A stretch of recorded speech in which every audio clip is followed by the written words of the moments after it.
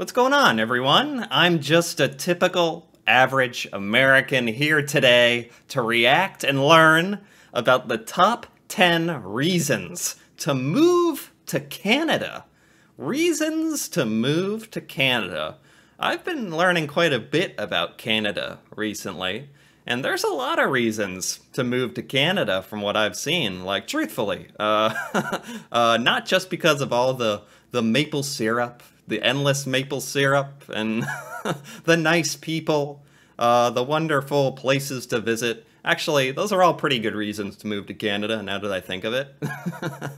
But I'm more interested in what this list thinks are the top reasons to move to Canada. Because there's a lot of reasons, but I want to know what maybe some of the most interesting or not obvious, or maybe everything on this list will just be the different maple syrup flavored stuff. Maybe that's just 10 reasons to move to Canada, all on its own. I have no idea.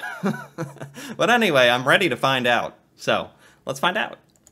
Number 10, multiculturalism. Suffice it to say that we... Multiculturalism. Oh my goodness. It's actually hard to say. It's a good reason. As an American, that's something we actually have quite a fair bit of in America. So, honestly, this is probably one of the things I could relate to the most on this list. That's a good reason to live in America. It's a good reason to live in Canada. A lot of diversity, lots of cultures going on, lots to learn and appreciate. So, yeah, I get it. We adopted a policy of multiculturalism as opposed to the melting pot of your American model. Visit any major city in Canada, Toronto, Montreal, Vancouver, and you'll feel like you're taking a tour of more than just one country. Oh, okay. See, that's kind of a better way of putting it, actually. You can go to all these major cities and places and feel like, oh, you're getting an experience of the culture of many different cultures in the city. Like, instead of just necessarily like, oh, this is Canada. It's like, yeah, it's Canada, but it's also a lot of other things. Neighborhoods like Chinatown and Little Italy, and even a Koreatown in Toronto, can be found in those major cities and provide an immersive cultural experience for tourists and natives alike. But every nationality and background imaginable is spread out throughout the cities too. Nothing's absolute, but when it comes down to it, most Canadians aren't afraid of diversity. In Canada, people don't care where you're from. As long as you're friendly and maybe loan them a smoke or hand over a donut. In fact... Hey, that was supposed to be funny, but it's like, hey, I agree with that. As long as you're friendly, it's all good. Like, yeah, we're all people. In 2015 and 2016, Canada, under Prime Minister Justin Trudeau, welcomed 25,000 Syrian refugees into the country. Speaking of the PM, Trudeau's cabinet proved to be the most diverse ever seen in Canadian politics, having an equal number of men and women, some minorities, and even former refugees. Why was that so important to you? Cool. Because it's 2015. Number 9, abundant natural resources. Abundant natural resources? Are we talking about, like, the economic strength of Canada here? Like, I want to join Canada and move there so that I can be part of, like, this flourishing nation with all these natural resources? Or are we talking about, like, because it has beautiful nature that you can appreciate, lakes and stuff? Did you know that without its freshwater lakes, Canada would actually be smaller than the United States? Or that Canada holds 7% of... So that's saying there are a lot of lakes, to say the least. The world's renewable water supply. The third states... hold on. Or that Canada holds 7% of the world's renewable water supply. Wow. The third highest next to Brazil and Russia. Wow. That's because the country is known for its beautiful scenery, with too many lakes, streams, rivers, and wetlands to count. Not to mention the fact that the Northern Territories are mostly snow and ice. In addition... I mean, it's a very surface level way to analyze things, but it's important, actually. Like, that Canada is beautiful is, like, that's a good reason to want to live there. It's above the surface level of like, oh, that's pretty. It's like, it increases your overall, you know, honestly, your health, your mental attitude, your, like, mental health, seeing, like, that you're living in a beautiful place with, hopefully, you know, lots of beautiful people and all that. Addition, Canada has no shortage of gold. Beautiful, I just thought about what I just said. Beautiful people, as in beautiful, like, culturally, on the inside. Not that the people have to be supermodels, although if Canada is filled with if Canada is filled with a bunch of supermodels, every single person in Canada is just beautiful, like, that's good too. You know, I'm happy for you. Nickel, diamonds, lead, and crude oil, which means other countries look to Canada for exports of natural resources. Yeah, I was thinking about this. Like, we're also talking about natural resources like oil, lead, things like that. That actually is more for the economy, like financial strength. Thus helping Canada's economy to thrive. Yeah. Number 8. It's not yet overpopulated. Oh, really? Well, when was this made? When was this video made? Oh my goodness, 6 years ago. Is Canada overpopulated now? It's 2022 at the time of this video. So 6 years have gone by. I wonder if Canada's still not too overpopulated, like just right, where you can go to the grocery store and you're not like packed against the wall, like stuffed like sardines or something. Non-Canadian citizens asked to name places in Canada will come up with well-known cities like Toronto and Montreal, but often know next to nothing about the rest of the country. That's absolutely true, by the way. Americans, they're aware of Montreal, Quebec, Toronto, but like nothing else.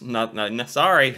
What might make this difficult is that out of the 36 million or so people residing in the country, only about 2.5 36 million people. That's almost like 1/10 of the American population. So yeah, it's like 10% of the people in America. Like, that's very interesting. 2.5 million make up the 36 million or so people residing in the country. Only about 2.5 million make up the population of Nunavut, the Yukon, the Northwest Territories, wow. Prince Edward Island, Newfoundland and Labrador, Nova Scotia, and New Brunswick. Wow. To put that in perspective, there are 13 million people living just in the province of Ontario. Right. The cities may be crowded. So the cities, yeah, exactly. The cities are very population dense, but if you move to some sort of town or place in Canada that's not right smack in the middle of a city, you're probably going to have like a very comfortable kind of hometown feeling where the population is very tame, everyone's kind of familiar with everyone there probably. It's probably very comforting, very homey. I like that. But when you think of Canada as a whole, there's still plenty of unused space, especially in the lesser populated areas further north. Nunavut is authentic Arctic. It's got a culture that is still thriving. Number 7. Cool. Hockey. Hockey. Hockey, hockey, hockey. Americans, you know, enjoy hockey. There's a professional hockey league in America. It's just nowhere even close to what Americans' like obsession with American football and basketball. But hockey's like super cool. Like, I love that Canada is obsessed with hockey. Because it's like, from an American's point of view, that's unique. That's a sport we don't really give enough attention to. As long as there's ice to skate on, we're at home. Here's one stereotype that isn't so exaggerated after all. Canadians love their hockey. You got your can of do's, and you got your can of don'ts. Top shelf right there, number 1. This is something Americans really do associate with Canada. Hockey, and it sounds like it's kind of the truth. Go telling a Canadian you don't follow hockey. Contrary to the stereotype, not everyone actually plays the sport. Okay. But when there's a game on TV, you know what many Canadians will be doing. Yeah, I mean, it's exactly like American football, basketball, exact same way. From the Vancouver Canucks to the Montreal Canadiens, some follow the NHL almost religiously. Can we watch hockey? Well, the game's over, sweetheart. Canadiens won, by the way, so you owe me $10. Canada may be known as a nice and quiet country, but nothing can prepare you to see them after a hockey game is aired.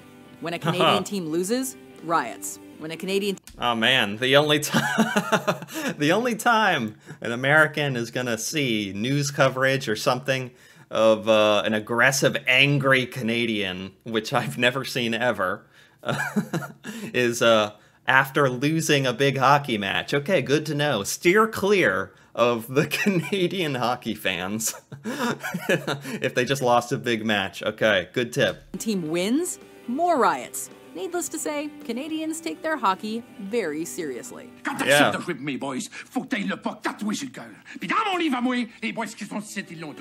Number 6, Canada's reputation. Interesting one. Canada's reputation. I mean, from America, Canada's reputation is very good. Very good reputation, just of being very kind, loving people that like really neat stuff. Our thought process doesn't really go much further than that, to be honest. And I don't live in an igloo or eat blubber or own a dog sled. And I don't know Jimmy, Sally, or Susie from Canada, although I'm certain they're really, really nice.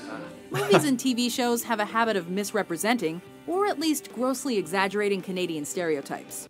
That, I believe, is absolutely 100% true in America. You bumped into him, and he apologized and gave you a donut on the hose? Oh, it's just like home. And while it's unlikely that you'll see Canadians actually slather maple syrup on everything... Where do you pour the syrup? ...or end every sentence with A, they're hardly gonna hold a grudge over these stereotypes. Yeah, A. That's another thing that Americans think Canadians say a lot. A. But apparently not as much as we think. Because, you know, that's their deal. I moved here from Canada, and they think I'm slow, eh? In fact, Canadians typically find rumors that they live in igloos or ride polar bears very amusing. I hope so. I really do hope so. I would think... I'd love to hear what Canadians think Americans are up to and doing. What kind of crazy stuff. Even American stereotypes. I would find that stuff so funny. That would be so funny to me. So I'm glad. I hope Canadians really do look at that with a sense of humor. Since most have never seen a wild polar bear in their life. And probably never will. Freaking polar bears. Polar bears? You didn't hear about the polar bear? Number 5, low violence and crime rates. Yeah, I mean, that's a great reason to move to Canada. Maybe one of the best on this list so far. If you're going to pick a place to live, certainly low crime and rates of violence is a fantastic reason. And it also just reflects so well on the Canadian culture, you know? You don't get those low violence statistics unless as a people, as a nation, it's the truth. It reflects the truth in the behavior of that nation. I love to leave my door unlocked when I leave the house. But this ain't Canada. No one's naive enough to believe that Canada, however friendly, is without violence and crime. Sure. There are all too often incidents of theft, homicide, and abductions across the country. But Canada looks like Disneyland compared to crime rates in other countries. Yeah, I was gonna say, depending on where you live in America, you can find some pretty staggering rates of crime and violence. But then, of course, there's parts of America that are wonderful with incredibly low crime rates. Just super peaceful places to live, you know, like anywhere in the world you can find both, right? You guys are the world's leader in handgun violence, your healthcare system is bankrupt, and your country is deeply divided on almost every important issue. Yeah. Your cops are called Mounties. For instance, in 2010, there were 554 cases of murder in Canada, compared to a whopping 12,000 or so in the US. Yeah. Wow. 500? 54 cases. Yeah, and if you multiply that by 10, that'd only be 10,000. Cases of murder in Canada, compared. And so America has 12,000, so it's over, if I'm doing the math somewhat correctly, it's over, like, what the population difference would predict. So America is a little more, like, violent on average, it would seem. Compared to a whopping 12,000 or so in the US, around 25,000 in Mexico, wow. And at the top of the list, Brazil, with approximately 40,000. Okay, maybe America isn't so bad. Canada may not be perfect when it comes to violent crime, but what country is? There may be some bad eggs living among them, but for the most part, Canada has no room for hate in its heart. I forgot you guys don't have that in Canada. Number 4, balanced politics. Really? That's a bold statement.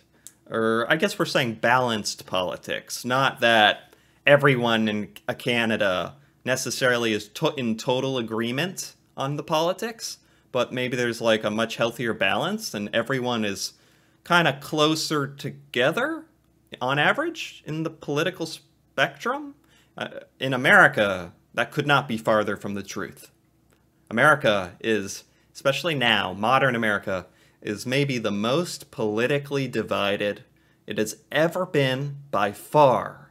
And politics and couldn't be more split. Oh my goodness, don't get me started. We here in Canada know that America is currently experiencing political discourse. Yeah. And because of Canada's clean air, friendly nature, good food, and super hot non-bananas prime minister, many Americans have expressed interest in moving here. Americans often threaten to move to Canada when politics at home aren't going their way. Yeah, yeah, that's right. That's right. It's kind of meant as a joke, but kind of not a joke. I think a lot of Americans are like, screw this place. When things get heated or it's like election time, they're like, screw this, I'm going to Canada. I don't blame them. Because they think Canadians have it better than they do. Yeah. They don't know the half of it. For starters, living in Canada could add years to your life, since the life expectancy is among the highest in the world. That's a good metric to measure like overall national happiness and like contentment is life expectancy. Yeah. Being somewhere in the top 10 to 15 at approximately 81 years old. Although America's not totally horrible there, 78. Canada's like 3 years better on average. Yeah, that's significant. Depending on the source. And their Rocky Mountain, fresh Atlantic, warm Pacific, and cool Arctic airs might be contributing factors. Need to take time off after having a baby? No problem. In Canada, you can take almost a year off. What? Oh my goodness. What? Yeah, I mean, in America, you can get like 2 months off, 2-ish. If you're a female, if you're a man in America, you're going to be hard pressed to get much maternity leave at all, if any. You can take like a year? That's incredible. And honestly, the way it should be, right? I mean, you're taking care of a baby, a child. They need your undivided attention. It's a full-time job. It makes so much sense. Though if there are 2 parents involved, this time would have to be shared. Right, but still, that makes sense. But it's still so much better than America, still. You'd still be paid over 50% of your salary. Okay. Also, Canada is a secular country, giving citizens the freedom to follow their own beliefs and lifestyle choices. Case in point, gay marriage has been legal since 2005, a full decade before the United States. Yeah, wow.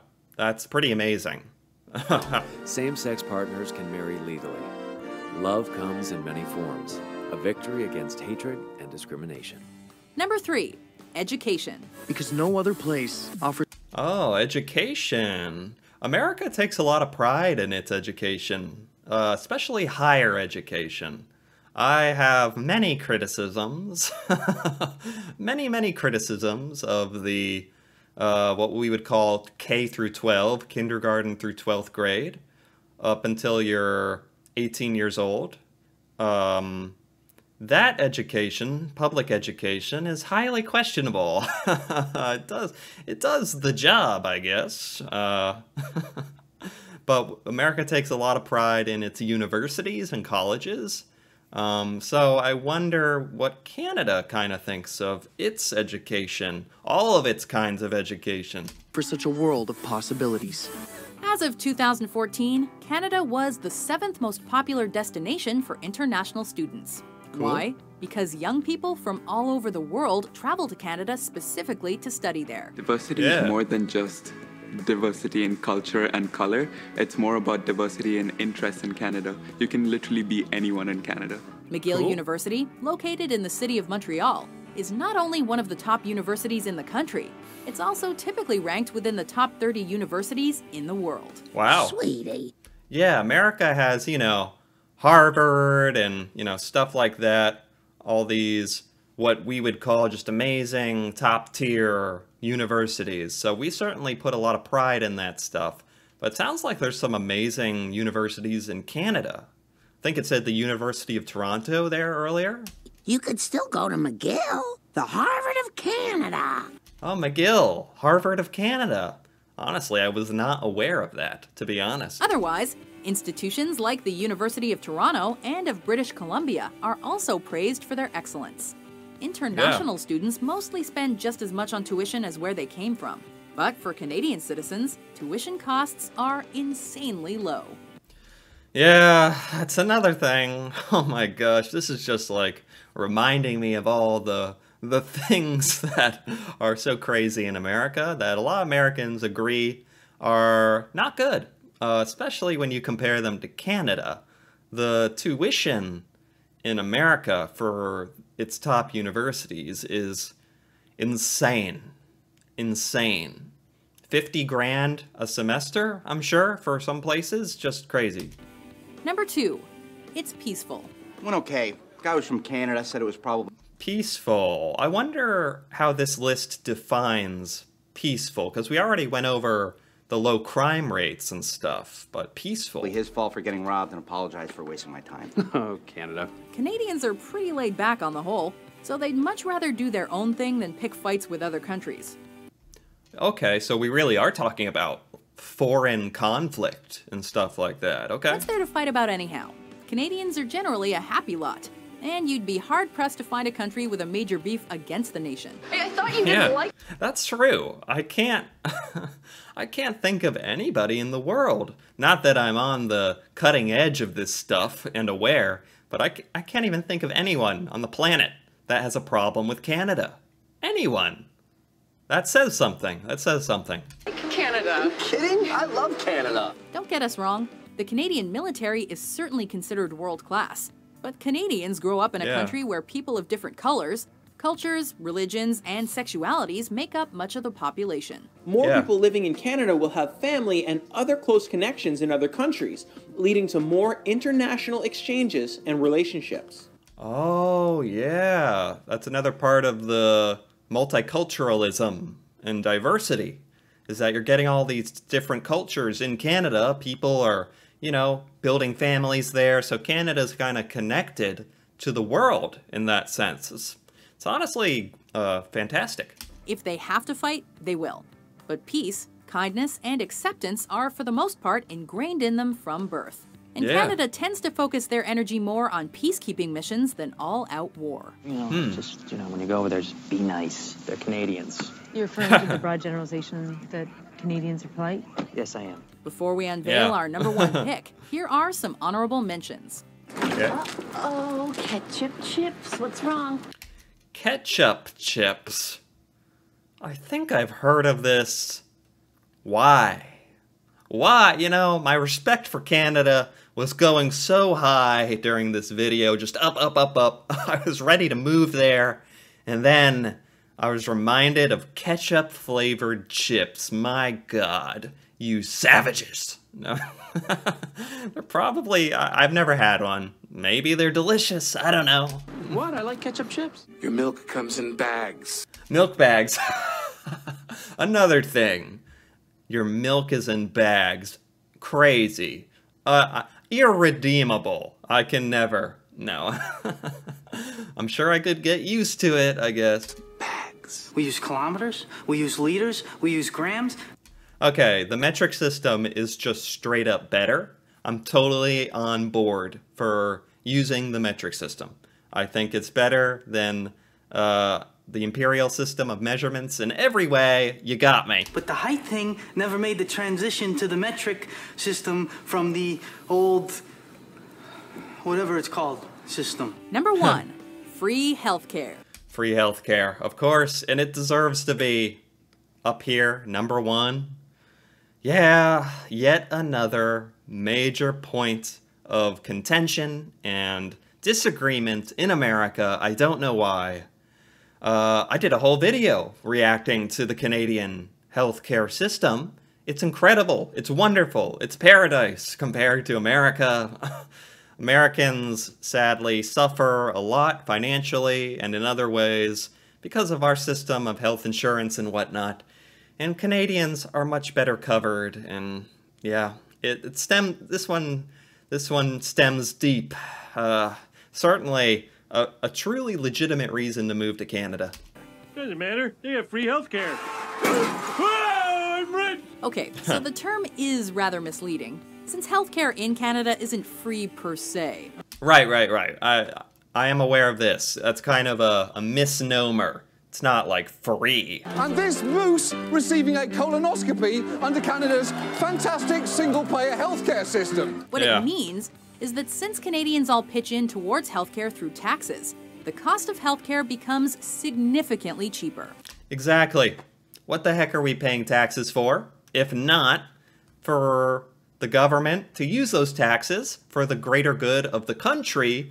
And what's one of the best goods for the country is healthcare. I don't know, man.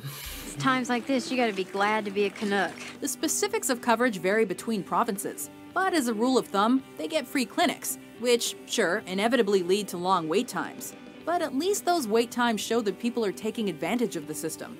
Yeah. In some other countries, waiting rooms are empty because medical attention is too expensive. Right. There's also limited coverage for vision and dental care. If we give up our dental plan, I'll have to pay for Lisa's braces. But what it really boils down to is that in Canada, the country's health is in the hands of its citizens.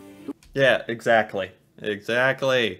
And it's not like in America where you're scared to get an ambulance. You're scared to go to the emergency room. Some people are. A lot of people are. In desperate financial situations, you're nervous about going because what the hospital bill is going to be. You know, it's just madness. Who are therefore able to get the care they deserve for next to nothing. Man, those Canadian doctors bandaged me up, reset my jaw, put my shoulder back in its socket, and they didn't even bill me. Idiots.